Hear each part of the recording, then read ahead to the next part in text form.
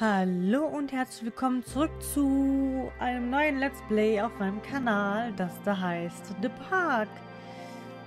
Eigentlich war ich schon damit fertig, aber die Aufnahmen sind gecrashed und waren für die Tonne. Deswegen nochmal! Also ich spiele eine Mutter, die mit ihrem Sohn in den Freizeitpark geht, aber er dort auf mysteriöse Art und Weise verschwindet und ich ihn suchen muss. Also starten wir mal. In my heart and mind, I always return to Atlantic Island Park.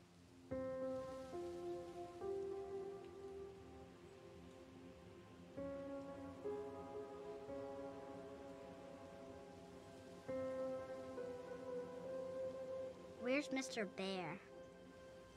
I haven't seen Mr. Bear, Callum.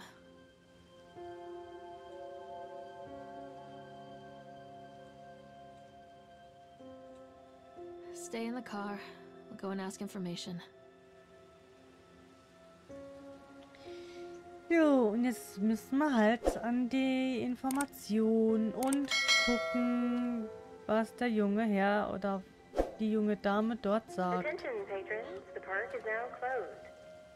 Please make your way to the car park at your earliest convenience. Employees prepare the park for shutdown. Okay, ja. Callum was Tafel. born the day this place opened. This is his favorite place in the world.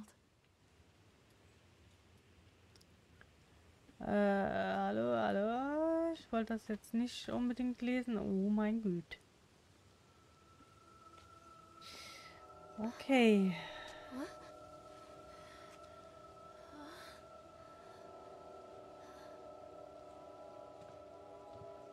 Hey, Lorraine. Lorraine. Don't blame yourself, Lorraine. People lose things all the time. Take a deep breath and think about the last place you saw your son's teddy bear. Hey, stop! I think your boy just ran into the park. I'll unlock the gates for you. Okay, ich muss jetzt in den Park. Freizeitpark. Wait up there for Mommy, Callum. Over here! Okay, da oben ist er. There's something special about the entrance to an amusement park. A line drawn between the real world and the world of whimsy within. On this side, the apathy of our everyday lives. And on the other, anything we might dare to dream. It's no wonder Callum ran back inside. I wouldn't want to leave either. Attention, employees. The park is now closed. Have a safe journey home. Jetzt wird der Park gruselig. Okay, und das da hab ich überhaupt nicht gern.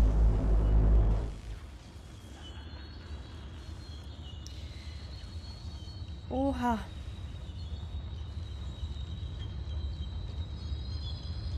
So. Oh God. The park. What happened here?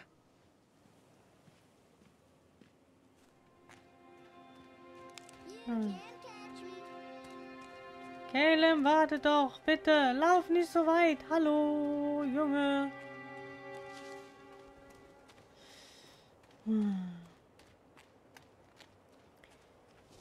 Oh nein. Hilfe. Nein. Oh, diese Anfälle. Das ist das, was mich ein bisschen triggert. Caleb. Warte. Okay.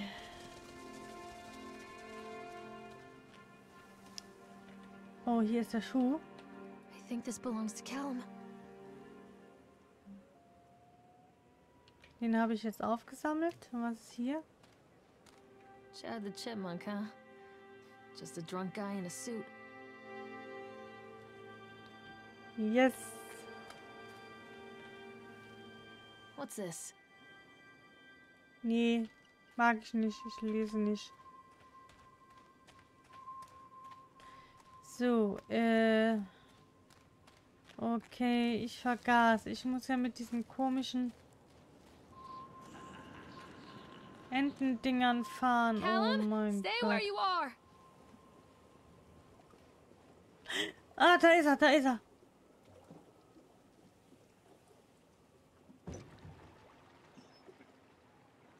Oh nein. Warum? Come on, Mommy. Ja, warum hast du nicht gewartet, ey? Kind. Machst du bitte Halt? Ich will fahren.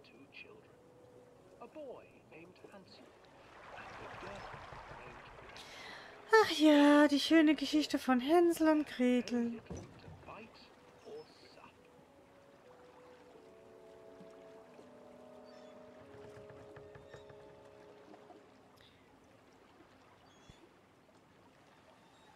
Boah, es ist schon, oh Gott, ey, spooky.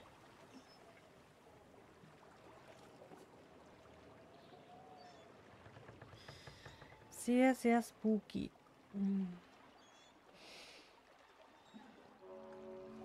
Aha. Near a great forest, there lived a poor woodcutter, his wife and his 2 children.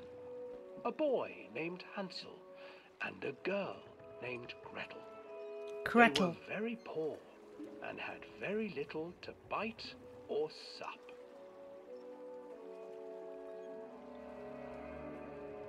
What will become of us? The woodcutter asked his wife one night. I tell you what, husband, we will take the children into the thickest part of the forest tomorrow and abandon them there. No, my wife, I cannot do that, said the man. Then we will all 4 starve, you fool. Hansel and Gretel overheard their parents talking, and Gretel began to weep. Do not fret, Gretel, Hansel said. He crept out of the hut and gathered white stones from the ground to fill his pockets. Okay. The next morning, the woodcutter leads the children into the forest. Before they leave, their mother gives them a slice of bread and warns them that they will get no more food that day. Clever Hansel leaves a trail of white stones behind them as they pass into the woods. When their father leaves them, the children wait a while, then follow the trail back to their parents' house. Okay. After receiving a thorough scolding from their parents for getting lost in the woods, the children are sent to bed without any supper. Hansel tried to sneak out and collect more white stones, but found that the door was locked. Tomorrow I will take them into the woods myself, the wife told the woodcutter. Oh no.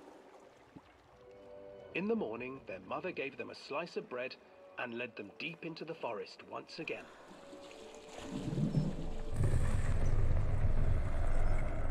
Wow, was ist das? Hansel broke his bread into pieces and left a trail of breadcrumbs to lead them safely home. But hungry-eyed birds snatched up the breadcrumbs and his trail was destroyed. Abandoned by their parents and unable to find the trail home, the children wandered in the forest for 3 days.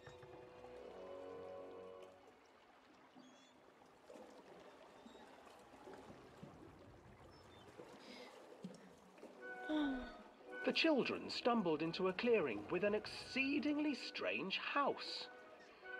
Its walls were made of gingerbread, and its windows were panes of clear sugar. Hansel, desperately hungry, ran forward and began to nibble on the walls.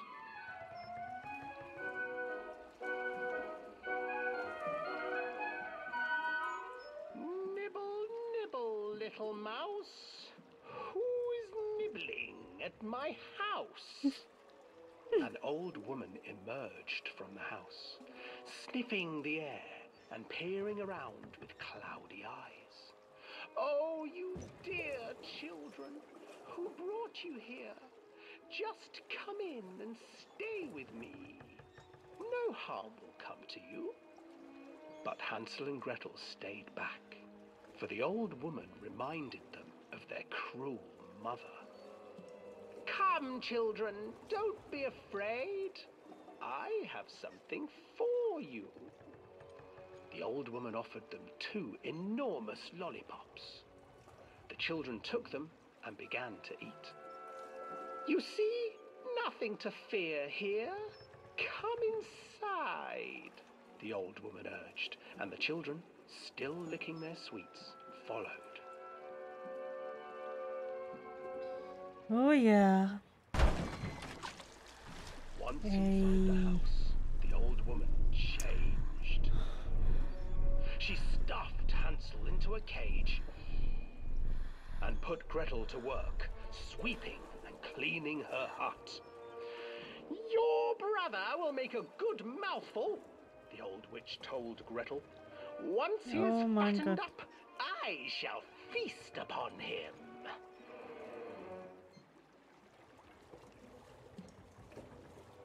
Time passed, and poor Hansel refused to eat, fearing the day that the witch would eat him. The witch, for her part, grew impatient. Today I will cook and eat your brother, Gretel. Climb inside and light the oven. But Gretel pretended not to understand. I do not know how. Where is the opening? Fool, the old witch said. The opening is here. Yeah, die Hexe wird verbrannt. Seizing her courage, brave Gretel gave the witch a shove, and the old crone tumbled forward into the oven. Gretel slid a large iron bolt over the door to the oven. Gretel freed her brother Hansel, and together they lit a fire beneath the oven. And though she screamed and begged, the children sat by the oven until her screams had stilled and the witch was cooked. And then, because even children can't survive on sweets, they divided up the body of the old witch and ate her. Okay, wie die da abgezeichnet sind. Richtig übel, richtig übel.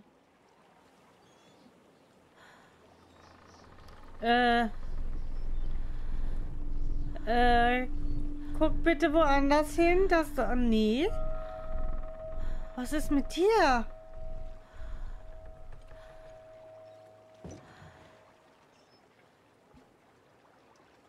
Oh Gott.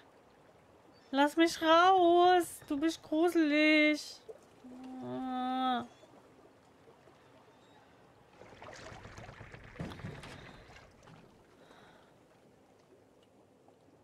Okay.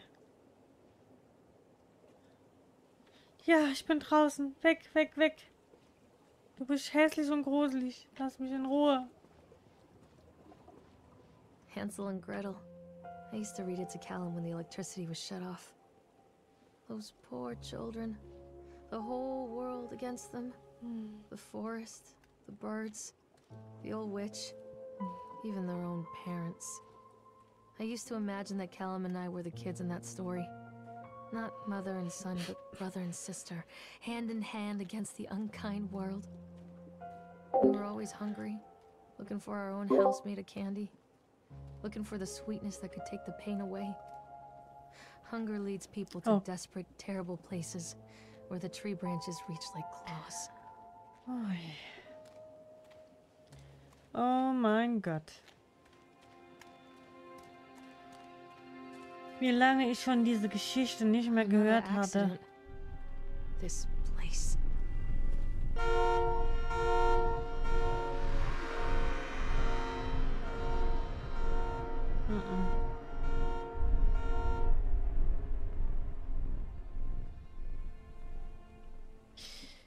Ich möchte jetzt keine Zettel lesen. Mir ist nicht danach. Vielleicht gehe ich zum Hexenkessel.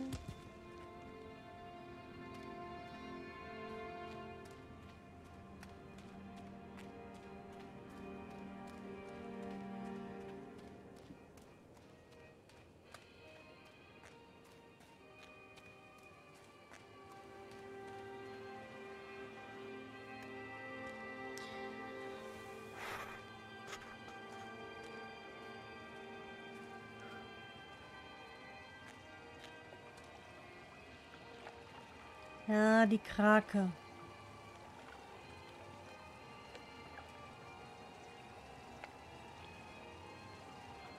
Ich hoffe nicht, dass ich damit fahren muss. This old thing used to make the blood run to my head. Make me dizzy. The guy just snapped. Those poor kids. Nö.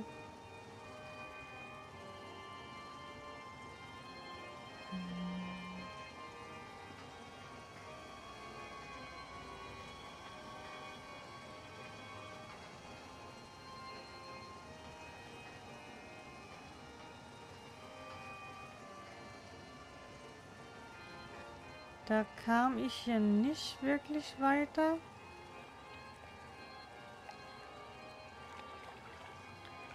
Oh mein Gott. Kann ich hier irgendwas machen? Warte mal. Hier rein. I can't get on while it's moving. Ah, das hatte ich, glaube ich, beim Dings. Mhm.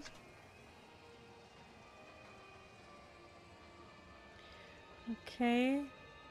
Das hatte ich bei dem ersten Aufnahmeversuch nicht gemacht.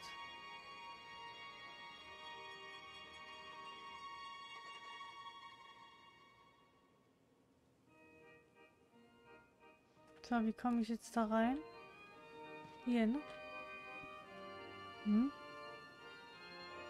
Hier? Hä?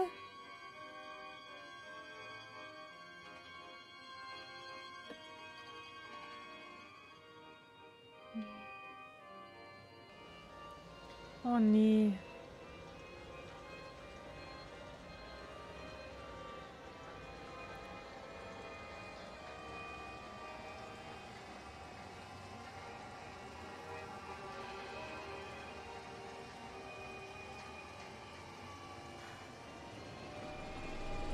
Okay, sie hat wieder einen Anfall. Irgendwas. Nee, oh mein Gott, nein, das Ding rastet aus. Nein. Oh, nee, bitte. Ich muss woanders hingucken, mir wird schlecht.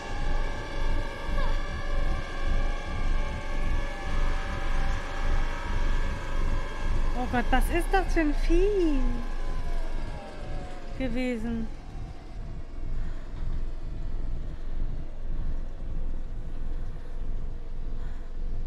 Ah, was? Das ist komisch, ey. Oh, I remember this.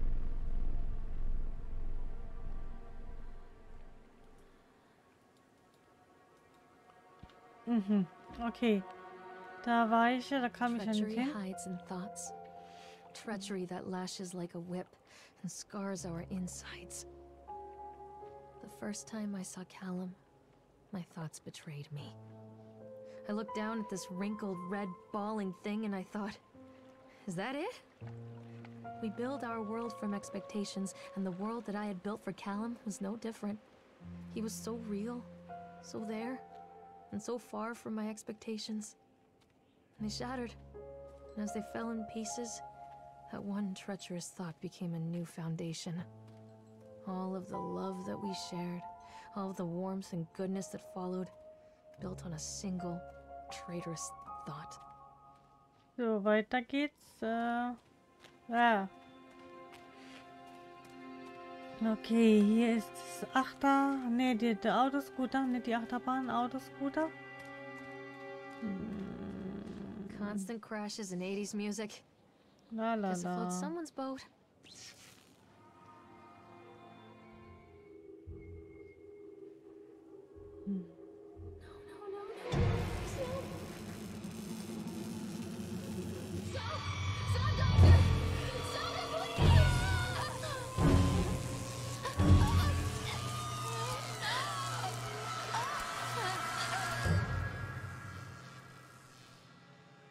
WTF.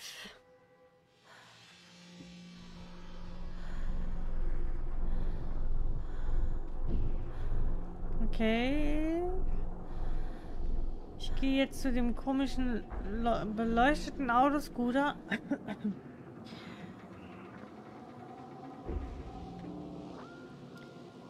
Ja, das Problem ist halt, ich weiß noch zu gut, was alles so irgendwie kam.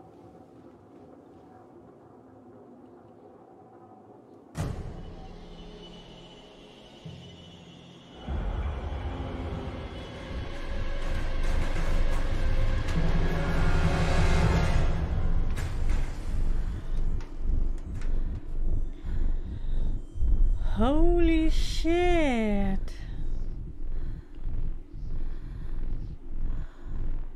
Ich gehe mal noch dahin. Oh mein Gott. Dieses Puppern da, dieses komische, verschwommene, was weiß ich was. Ist so, so eklig. So, hier geht's aber nicht mehr weiter. Denn da komme ich ja die Treppe nicht runter. Das heißt, ich muss jetzt da hinten lang.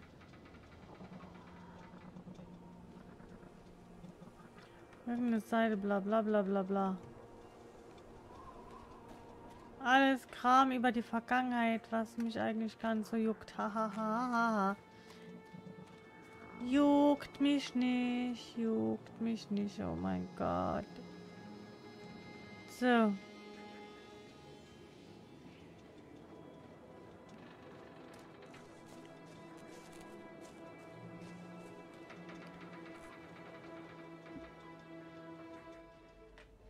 It's a matter of public record that I am a failure as a mother. Once, when Callum was very small, I left him asleep in the car while I ran an errand. Don't even remember what it was.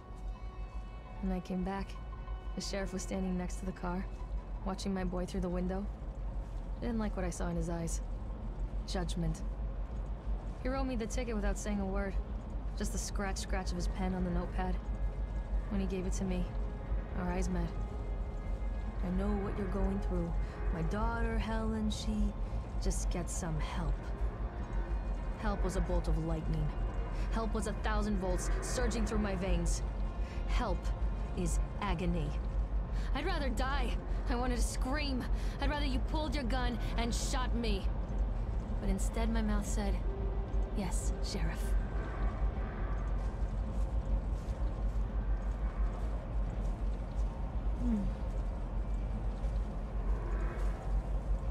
So, da ist noch ein Zettel.